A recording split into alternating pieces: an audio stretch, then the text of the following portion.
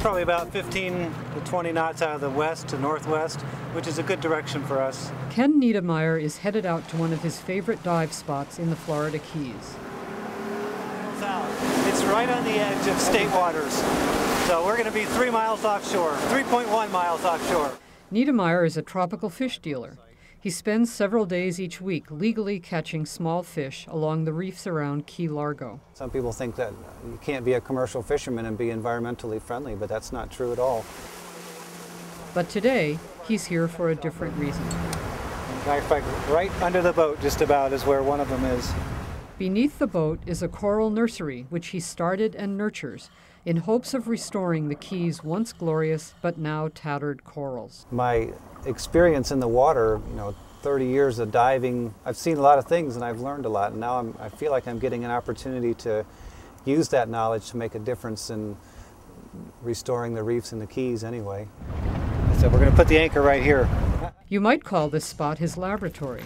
But Mr. Niedermeyer has no PhD and no advanced training as a scientist, though he studied marine biology in college. What he does have is a passion to give something back to the marine environment where he has made a living for 30 years. The genesis of the coral nursery was my live rock farm, which was a plot of ocean bottom that I have a permission to put rocks on the bottom and let them grow. And I also have permission to harvest any corals that land on those rocks as long as they stay attached to the rock. This is some fire coral that started to grow on the rock. In 1996, Ken realized that species of coral that had been in decline for years were growing on his rocks. And as it grew and started branching, I realized this is staghorn coral. And I was excited. And I found 5, maybe even 6 colonies that year, 1996, 1997, somewhere in there. He set aside these rocks and let the coral grow. Corals can reproduce both sexually and through asexual fragmentation. Bits that fall or are cut off can grow on their own. So Ken and his daughter Kelly began to cut off pieces and attach them to other rocks. But as these corals started growing, we started feeling a little bit like, oh, I don't know that we really want to sell these. So we decided, I guess our little buzz thing is, rather than make money at it, we decided to make a difference. And that difference was we're going to use these for restoration. I am Megan Johnson, and I'm the Marine Program Coordinator for the Nature Conservancy.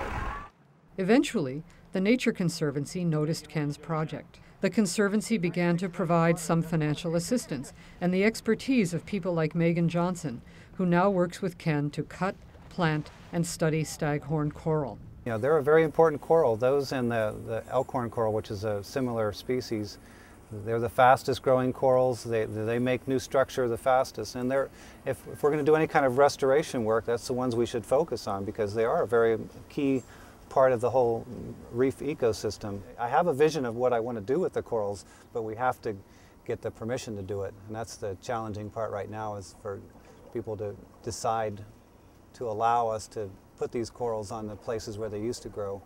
Corals are in danger around the globe, not just here in the Florida Keys, from global warming and other environmental disruptions like pollution, boat damage, and overfishing. Here in the Keys, there is another big problem, the disappearance of sea urchins, who keep undesirable algae growth under control.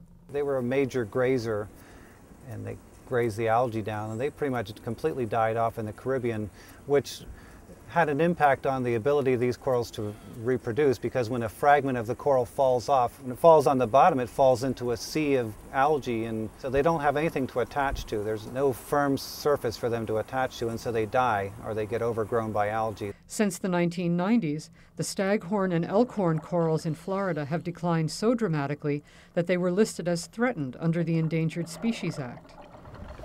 Ready? Here we go. And so, several days a week, Ken visits his coral nursery. In the beginning, he grew corals on rocks. Now he uses small concrete stands that he builds himself. He uses a special epoxy to affix the corals to the stands. Each top is numbered so they can keep track of how the coral grows, to identify which strains are the most robust and how different conditions affect coral development. It's a difficult place to grow coral, but at the same time, the coral that does grow there and survives there is ready to go out in the wild, because it is in the wild. It's not a tank-raised thing that's never been exposed to the hazards of ocean life. It's it's ready to go. So the corals that we're producing are reef-competent animals, and that's an important thing. Many of the corals have been in place only a few months, but others have been doing well for a year or more. It's a good time of the year for them. The water's just the right temperature. Another couple of months, they'll be going, it's hot. Some corals are even thriving.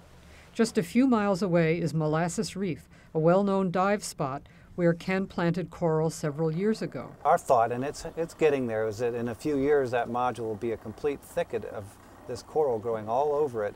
It's starting to happen, and there's a lot of fish on it. It's a good demonstration. Anybody doing any kind of coral restoration work, that's one of the poster child restoration sites. Some experts say corals face such vast problems that efforts like this one will have little or no effect.